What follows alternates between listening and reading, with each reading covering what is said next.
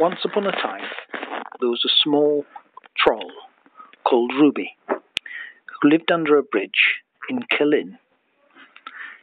Each day, as the sun rose, she would go and have a drink in the river, and then she'd hide under the bridge and wait. And after a while, a shepherd would come, leading some sheep over the bridge. So she would leap out, shriek loudly, and the shepherd's dog would run away, at which point she'd grab one of the sheep, throw it over the bridge onto the rocks, and rush down and eat it. So she had a sheep every day and gradually grew big and strong. And as she grew stronger, she became more ambitious, because by the afternoon, cowherds would come by,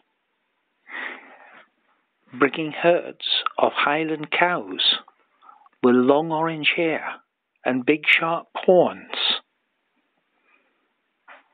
Now Ruby was a red-headed troll, and the cows were the same colour as her, and she always fancied a bit of beef, but she'd never been brave enough to leap out and eat a cow, because she was afraid of their great big long horns, which were very, very pointy, and she thought they would just shake their heads at her and stick a horn in her. So even though she was a troll, till she was 8 feet tall, she was quite scared of them. But once she was 8 feet tall, she felt she could easily pick up a cow and throw it onto the rocks below. So she decided that the next day she was going to eat a cow instead of a sheep. The sun rose, the sheep went over the bridge, and she climbed up to the top of the bridge to wait for the cows. But no cows came. The next day, not even any sheep came. And she wondered, why are there no cows? Why are there no sheep?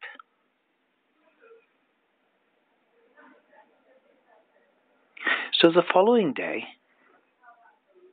she saw a cowherd coming back the other way. She didn't like eating people, so she decided she wouldn't eat him, but she climbed up the outside of the bridge and roared at him. "Why are there no cows?" He said, "Oh, I've taken them all to the train station. Cows don't walk to Glasgow anymore. They go by train." "What's a train?" she said. "Well, you go down the glen there, you'll see a new bridge with a railway line going over it." Well, that's what she did. She crawled through the gorge, holding on to the tree trunks at the side, until the gorge got narrower and narrower and steeper, and then high above her she saw the arches of a big viaduct, and she thought, that's the bridge the cows are going over now. All I've got to do is climb 100 feet up the legs of the viaduct, leap out in front of the cows and eat them. So that's what I'll do tomorrow morning. When the sun rose, she was getting really hungry, because it was 2 days since she'd eaten a sheep. So she decided to climb the side of the viaduct up to the top in good time. When she got to the top, she heard a noise like this. She said, that sounds like heavy cow breathing. And then what should come round the corner but something black and very steamy. She roared, "Stop! I'm going to eat you all up." You want a piece But the train took no notice and went rushing past. So she was still hungry. She waited for the next train and saw that the carriages, or the trucks, were full of cows, and they went past much too fast for her to eat them. So she headed off down the line to see where it was going. And after a while, she came to a big forestry area where trees were being cut. And the man looking after the forestry said, "You look a big strong lass. We could do with you to carry the trees down to the river." So that's what she did. Each day she carried trees down to the river, and they gave her something to eat at the end of it. Then she began to wonder, why am I only getting a meal? The other people have got clothes as well, and I'm just having to eat the food and wear my long, orange, hairy skin. Why can't I have some clothes?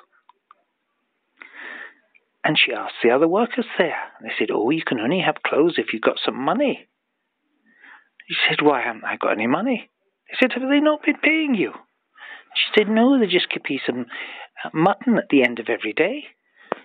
I said, "You should be getting wages as well." So she went to the foreman and said, "Why haven't you been paying me?" And they said, "You're just a troll. You don't need to be paid." And she said, "If you don't pay me, I'll eat you all up." And he said, okay, well, we'll pay you as well."